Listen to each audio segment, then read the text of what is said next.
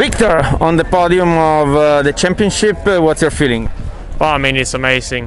We had a really good start to the season. Then we start to struggle a little bit, but I think we fight back pretty well and come away with a third. It's fantastic, both for me and for the team. What about this last round? Well, I mean, we were struggling, I think, the whole week. We managed to keep it together, do what we had to do. Unfortunately, I got a bumper in the final, and luckily I seized the engine, or was about to seize the engine just after the finish line.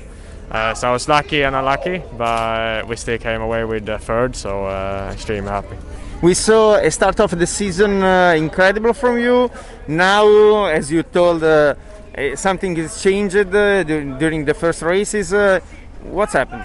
No, I think just the field has got very tight, and I think Adria is a good track for us because we understand the tyres, we understand how to manage everything, which leads to us being really good there.